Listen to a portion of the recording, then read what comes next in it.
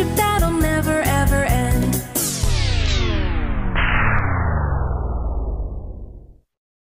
Run!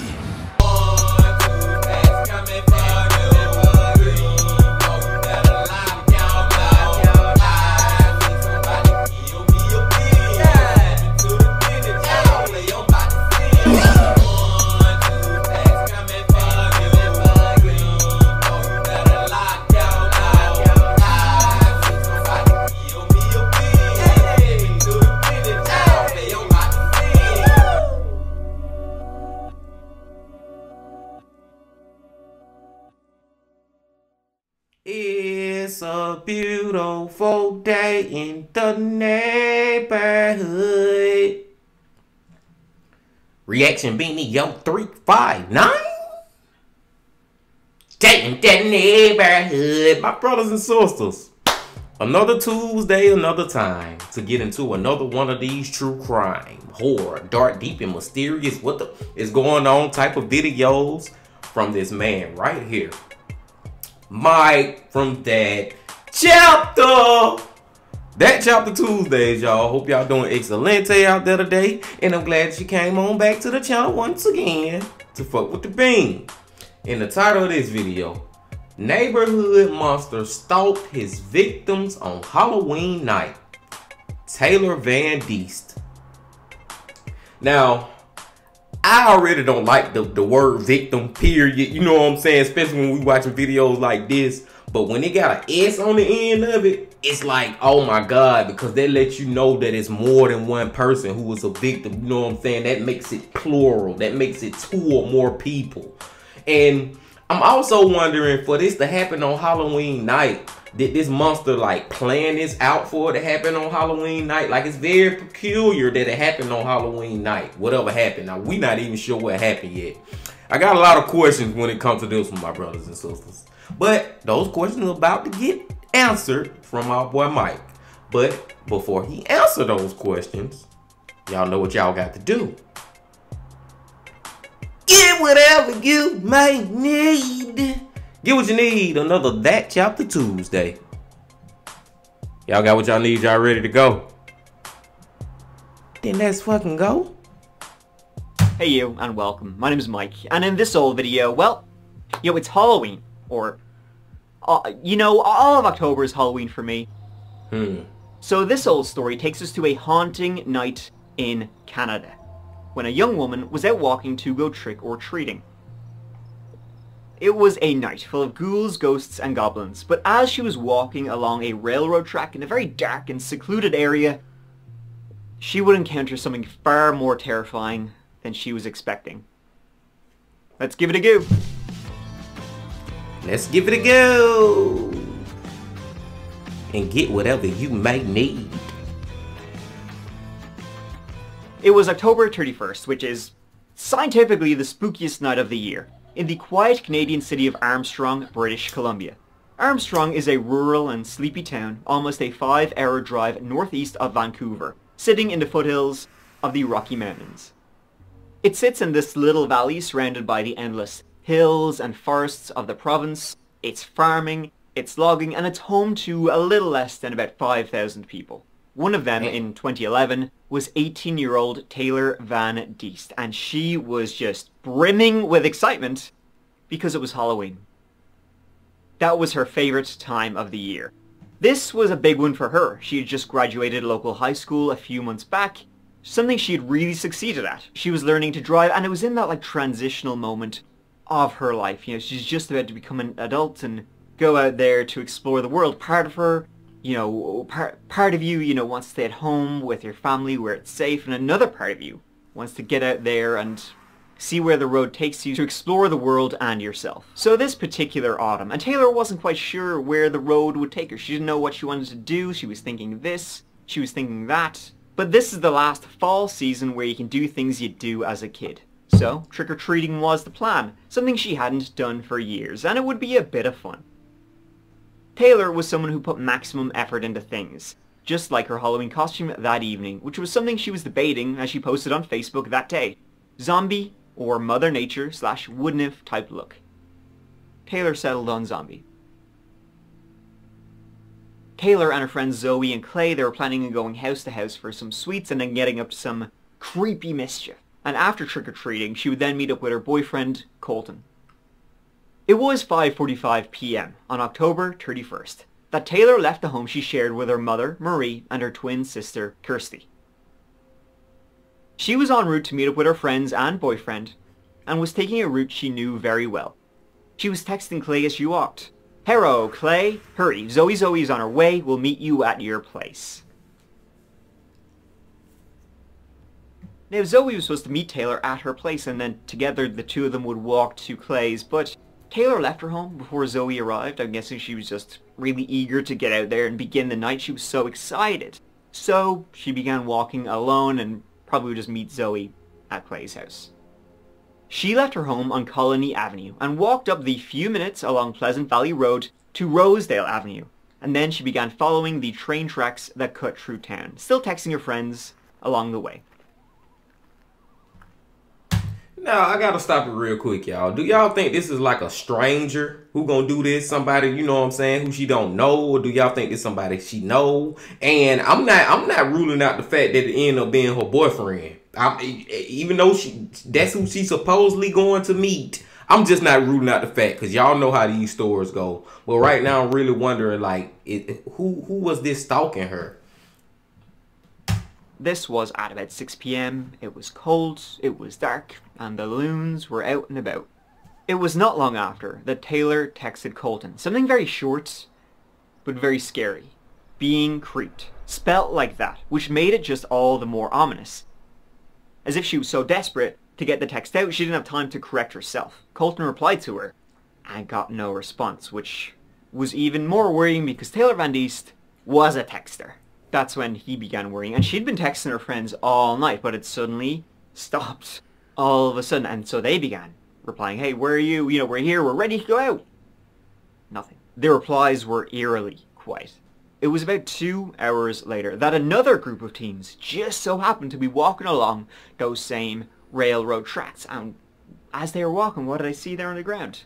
A phone, buzzing, exploding like crazy, vibrating on those tracks, making so much noise. So they picked it up, seeing that it was exploding with calls, missed calls, texts, all that, asking.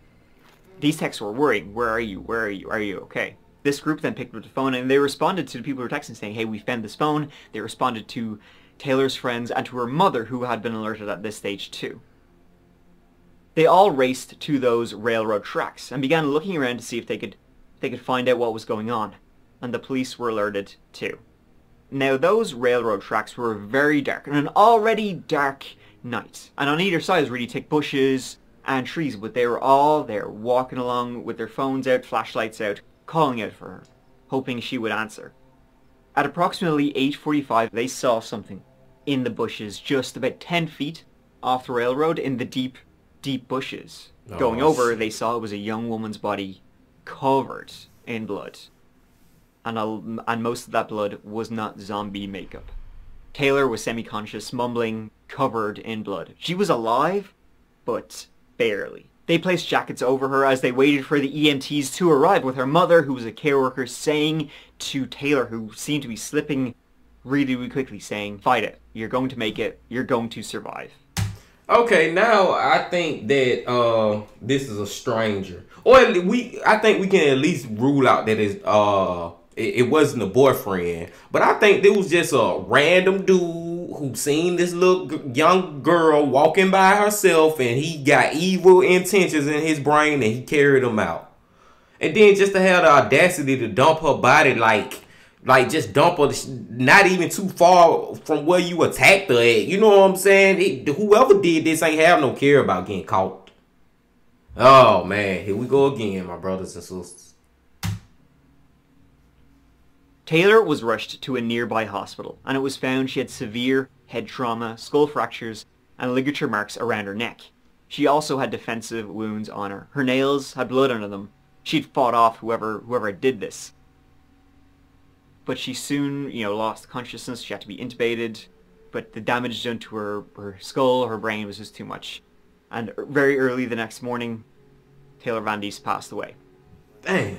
Tonight after a young woman was discovered near the railway tracks. She's died of her injuries. And now a major investigation has been launched into this bizarre Halloween murder. Police now have a mystery on their hands. Now, last night, Taylor was supposed to meet up with someone, and when she failed to show, police were called. They were joined by friends and family in the search, and along the railway line that is sometimes used as a shortcut here. And that's where they found Taylor, severely injured. Her twin sister wrote on Facebook that she was suffering from severe head trauma and in critical condition, and she later died in the Kelowna hospital. Police are short on details. They confirm it is a homicide, but little else, and no details on possible suspects. Instead, they're looking for help. People are understandably frightened and are looking for answers. Some people in the area that night reported hearing a woman screaming. But it's Halloween. They thought nothing of it, right? It's a time full of screams, even blood-curdling ones. One woman was tending to her pumpkins just outside her front door, putting candles in them, for the trick-or-treaters. She heard screams coming directly from the railroad, which is even more haunting. And that last text she sent, being creeped, made shivers run down everyone's spine. Who had been out there that Halloween night? Someone who didn't need to dress as a monster to be a walking nightmare. But had she known who it was? Had she gone there? Had she left her house early before waiting for Zoe because she went to meet someone there along those tracks? Or was she followed? From the text she sent, that was most likely. Probably hearing footsteps behind her as she walked the dark tracks.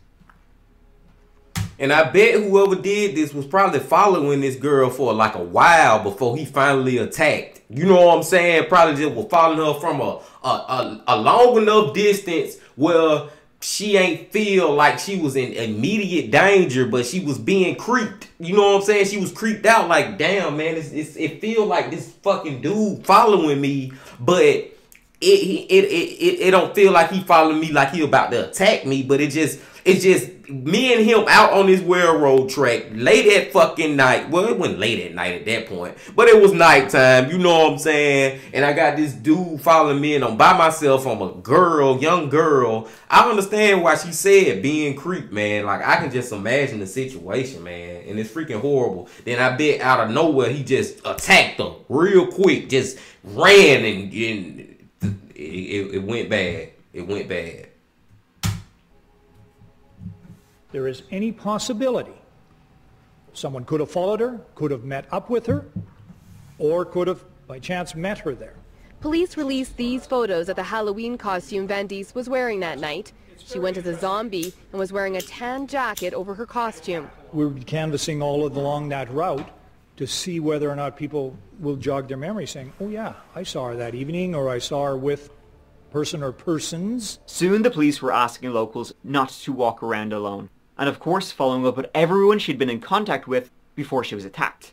The police spread the word, how she was dressed that night in case anyone saw her, and maybe saw anyone suspicious near her. Bizarrely, within a week of the murder, the RCMP received a letter claiming to be from the killer. The contents of that letter have never been revealed, the author has never been revealed, but they wrote, whoever wrote this sick piece of shit, they wrote saying that they were planning more acts of violence against women in the area. Great. Someone claiming to be the killer sent police a letter threatening to strike again. Now investigators have to figure out if it's real or a hoax. We see it as a form of communication from this individual, these individuals. We certainly want to carry on with this dialogue with them. Now, as I said, who sent this in, what they disclosed, and from the letter claiming to be the killer, it seemed like by what they wrote, it's like they got details wrong, so they didn't do it. So it was soon determined. It was soon determined to be a hoax. But I mean, seriously, very, very uncool. Like the opposite of that. Like hot. You might even call it hot, but like not in a good way. Sick bastards. It be so many of these videos we watch where people be playing around. Oh, I'm the one who did it. It be, you know what I'm saying, faking and just trolling and acting like actually calling the police. You know what I'm saying, and telling them and just fake. Like man, that just show the ugly side of just us as humans. Period, man. Where people will play around like that, man. That girl really lost her damn life, man. We really need to be figuring out who the fuck did this. And you calling the damn 911 just for what, shits and giggles? Just, why is this fun? Now I'm starting to get mad. Let's keep going, my brothers and sisters. It was at the end of November, almost a month after Taylor's attack. The RCMP made a breakthrough. The blood and skin found under Taylor's nails led them to a suspect. However, suspect was as far as it went at the time. See, the DNA matched that of another attack. A woman, a masseuse in the area had been, masseusing. Happy ending style masseuse. When in 2005, she was sexually assaulted. In Kelowna in 2005 when he assaulted a woman who worked at this escort agency on Lawrence Avenue. That still to this day remained unsolved, but now 6 years later, here he's doing it again. Now, it's important to tell Van Diest she wasn't sexually assaulted, but kind of seemed like he didn't, I don't know, have time or something. She managed to fight him off anyway. But there was likely a sexual predator in the area, and as we see in these cases, it's only a matter of time before they strike again. Finding him would prove extremely difficult, like trying to locate a needle in a haystack, or even a person using some kind of virtual private network. A VPN, you might say. Here come Mike with his commercials, man. Hey, he be baiting me into the commercials. I think he still be talking about the story. He be going to the commercials. But no, man, that's just one victim. Taylor just one. But I'm stuck on this title, y'all. That shit say victims with a head, so either that lady from them 6 years before ain't gonna end up being one of his victims, or he finna return again to kill again. Y'all fuck with, if you fuck with NordVPN, do slash that chapter, get your 4 months free or something. You know, fuck with Mike, man. Fuck with Mike. Hold up. Let's take it back right here. And let's go. So much to NordVPN for sponsoring that chapter. Now let's, you and I, let's get back into it. Now, there was a witness from that earlier attack, and a sketch was done revealing the suspect to be a white guy, 5'10", stocky, about 20 years of age, which would make him mid to late 20s now. It's also believed he was a local. This is a quite, sleepy little town, not a whole lot of people traveling through, and especially that railroad where Taylor had been attacked. I mean, only locals would know about that and that sort of thing. Police sent this out, asking people to be on the lookout and see if this matched anyone they knew, and remember, if it does, check, did he have any visible wounds, scratches on him, blood pumping out, something like that, around Halloween. Tips soon started rolling in, soon over 1,000. Damn. All of which had to be followed up. And again, it's like, was this guy wearing a costume? It was Halloween. Was he wearing a costume? Was he dressed like a monster? It doesn't need to dress like it, but beauty. Tips came in, but a lot of them were centered around this one lad, this one buckle. Fishy-like was the word. A guy who lived in Cherryville, a town approximately 1 hour away further into the mountain valleys. A guy named Matthew Forrester. He matched the description and was known to be emotional and volatile. And he was, get a load of this, nowhere to be found. The police rocked up, went to speak with him. They found his apartment empty. They went to speak with his landlord. The landlord had a funny story. He said, just after Halloween, Matthew came to me saying he needed to go. He's Audi 5000, and he was asking for his security deposit back.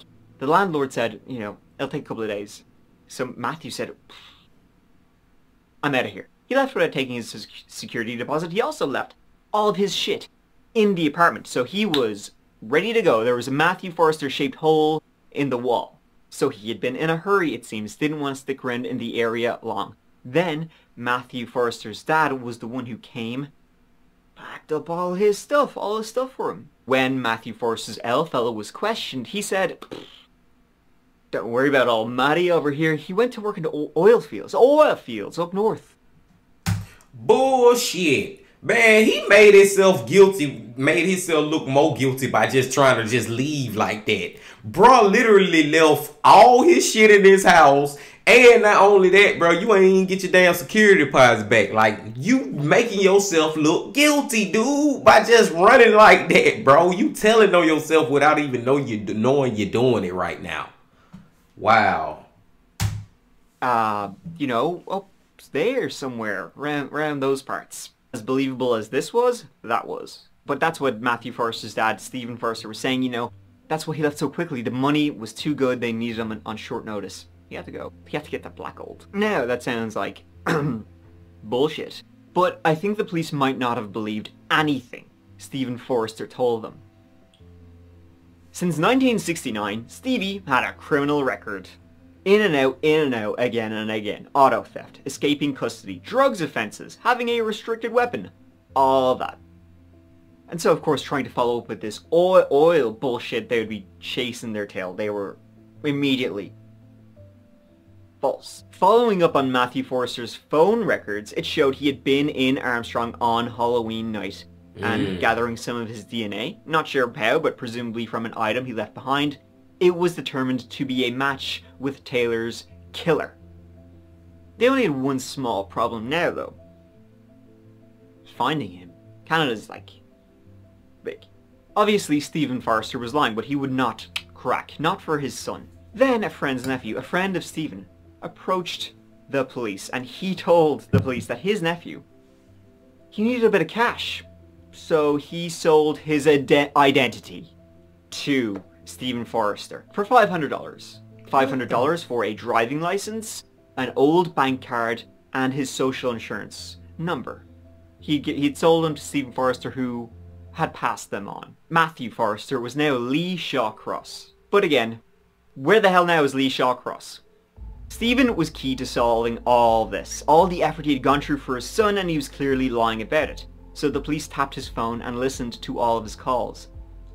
And it didn't take too long to reveal a lot of those calls were made to Matthew Forrester. But not once did he reveal where he was. That is, until a slip of the tongue in March 2012. Matthew had fled to Ontario and was working at a glass factory in Collingwood, northwest of Toronto. And it was during the very same conversation when Matthew just kind of slipped a tongue. Oh yeah, the old job in Collingwood, it's great. It was during that very same conversation Stephen told his son, "Stop calling me. For fuck's sake, like, they're probably listening to all of this. They're probably listening to all this shite on talking about this, so just stop calling me before you say something and they hear it." They had heard it. Huh.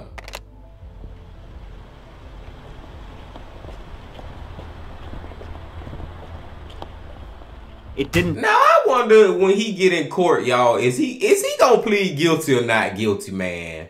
Because come on, bro, you even went so far as to change your damn name. You bought somebody else's name for $500, got their social security card, their driver's license, and all that. You took somebody else's identity for $500. I'm not going to even get to how absurd that is, but just the fact you did all that, bro, and now he caught. Is this man gonna say he guilty or he gonna say not guilty? Because you know how these murderers be. They be dead to right and they will still lie and say they ain't do it. Didn't take long to track down this Lee Shawcross and arrest both him and his dad. Murder and aiding a fugitive, respectively. Matthew was extradited back to British Columbia. When he was being interrogated, he did not crack. He didn't say anything about Taylor Van Diest. He didn't say he had met her, killed her, anything. This went on for hours and hours and hours until the police asked him one simple question. Did he feel bad for killing Taylor? Tell me this. Do you feel bad for killing Taylor? Yes. It's just Wow. Now, you know, doing the next right thing. You've already told me that you killed her. You already told me that you didn't mean to, that that's not what you went for, that it got out of hand. You told me that you went for sex. And that if she hadn't fought you, you wouldn't have killed her, right? Is that all truthful?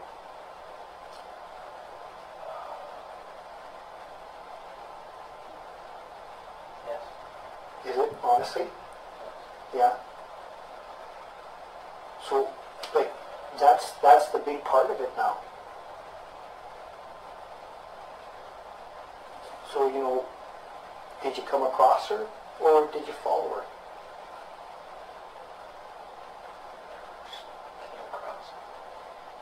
Came across? But tell me about how that happened. Were you hiding in the bushes, or were you walking on the tracks?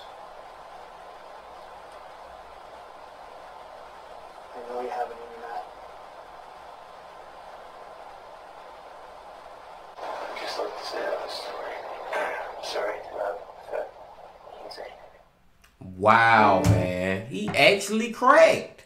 he cracked, and he actually he folded, y'all. He really folded, man, and admitted to it. I'm shocked. I feel like he admitted to it without real. Then he thought about it later on, like, damn, man, I done told on myself. You know what I'm saying? I feel like it just came out naturally because it probably been weighing on his heart for so long, and he just admitted to it before he could stop himself.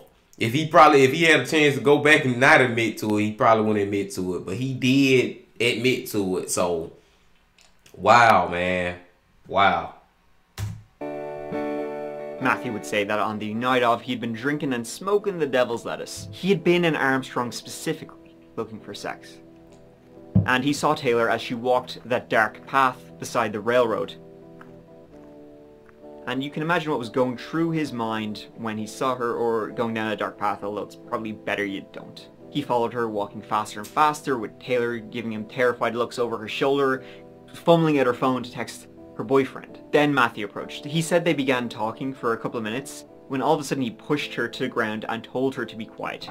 She didn't comply. She began shouting and roaring, so he jumped on her. He started strangling her. She fought back, swiping hard at the cord around her neck and at his neck, scratching him, and then began screaming. A scream neighbors would hear but have no reaction to. Then he slammed her head down 6 times and was hitting her with a mag-like flashlight he had, splitting her skull.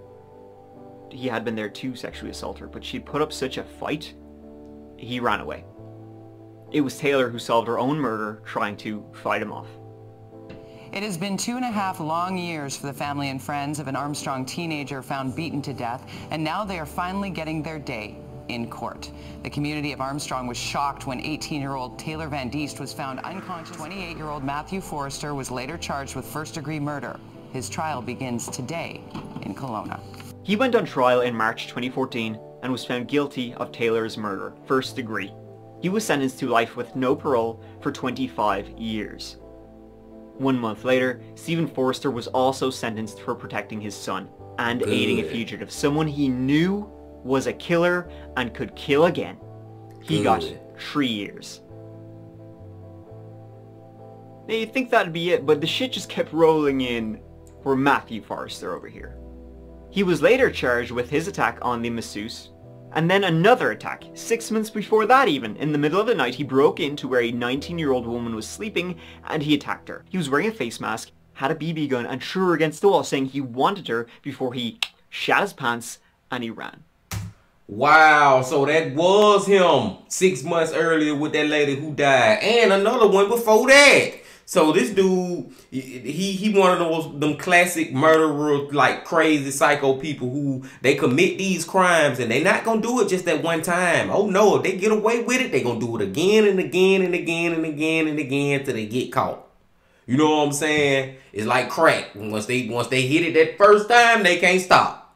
For real, man.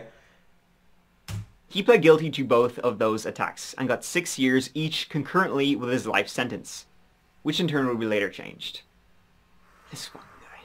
In 2016, an appeal by his lawyers was successful. The judge made some mistakes in his instructions to the jury, and so a new trial date was set. But before that could happen, Matthew got a plea deal and pleaded guilty. So instead of no parole for 25 years, now it was life with no parole for 17 years, at least. So this monster could be it sooner, if he gets parole, which he probably won't. But you never know. And it just goes to show that, like, all the ghouls and spooky shit, and all of that stuff that's out there in Halloween, it's monsters like Matthew Forrester who are far more insidious and terrifying than anything we can invent. And a lot less fun too, because they're, kind of shit. And I love Halloween. But not him. He sucks. He has no part in Halloween. But he is a monster, that's for sure. Yep. Thank you so much for watching. I really appreciate you being here, watching this whole video with me. It means so much to me, so thank you. Here, listen. Yeah, thanks for watching. And if you're looking for more of that chapter content, please check out the Patreon for $2 a month. You get early access to videos, and there's a whole heap of exclusive videos there. And you can also check out the That Chapter podcast, which I think a lot of you guys seem to like. Key gets a little low. That's out every Monday on all podcast platforms, so check it out, where we're talking about Halloween, and we're talking about scary stories, and we're talking about urban legends, and we're talking about real life murders and real life serial killers. A little bit of everything in there. It's kind of a whole like stew of fun times, but also dark times. But, you know, give it a go. But until the next whole video, please take care of each other. Please take care of yourselves, especially this Halloween, the most wonderful time of year. Take care of yourselves because I love you. Mike out. Hey man, Mike started to like look natural without the glasses now, y'all. Like I was just looking at him at the end, like, man, now Mike looking pretty goddamn good without them glasses. Like, you know what I'm saying? I done got used to seeing them like that now. But that beside the point. Mike, you look good, my boy. But that beside the point, y'all. This goddamn story, man, with this Matthew guy. This man, he told on himself from the beginning. But when you get to the point you changing your name and all this, bro, like, Jesus Christ. And then I'm glad his daddy had to do some time, too. I'm glad his daddy had to do some time, too, because his daddy was most definitely, like, hiding a fugitive, hiding a fucking murderer, you know what I'm saying, and helping him run away. So I'm glad he had to do time. 3 years is not enough to me, but at least he got that.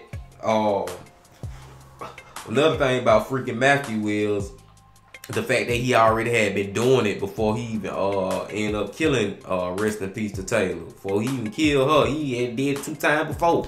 Got away with it. He ain't, you know, commit murder, but, well, he committed murder that second time, but that first time he almost did some craziness, but then he ran away scared like he did with Taylor, man. And this why, okay, he can use the excuse that he did this because he wanted to, you know, R-word this girl or whatever, or you know what I'm saying. But I feel like these people, like, it ain't just that they wanted to have sex with her, you know what I'm saying, they wanted to sexually assault her. I feel like the fact that, okay, bro, if you try to attack her just for sex and she fights you off, just let her go. Just let her go. Why did you have to freaking kill her, bro? Other than you just a fucking lunatic ass killer. You know what I'm saying? Like, that's just that. Forget talking about if you just wanted sex, because you just wanted sex and she denied you, you would have chilled the fuck out. There was no reason for you to beat her fucking skull in, bro. There was no reason for you to treat the girl like that, bro. If she fought you off, bro, she ain't, once you get off her, she ain't gonna come running behind you trying to still fight you. Hell no, she running the other way. And you probably would have got away with it. You know what I'm saying? That probably been the end of it, unless she finally seen your face again or something. But I seriously doubt the police would have been able to find you if you would have just let it alone from that part. You already went from that city. But see, these motherfuckers, I don't even know why I'm getting all up into all that. Because these crazy ass motherfuckers, man, these goddamn killers, y'all, they don't care about all that. They killers, they heartless, and they just fucking assholes. And I just hate that we gotta live in a world where people like this exist, but they do exist, and we just gotta stay safe, my brothers and sisters, and just be smart out here. Be smart out here, and just thank God for every goddamn day. That's all I can say, man. That's all I can freaking say. But I digress. I'm gonna let y'all go now, man. Y'all make sure y'all hit that like button, y'all comment, subscribe, do all that. And come on back tomorrow because we're going to Jose Ortiz from Evil Intentions. But until then, my friends, you know I also gotta say this. Love, peace, and happiness. Stay safe. Don't stop. Keep going. Yeah.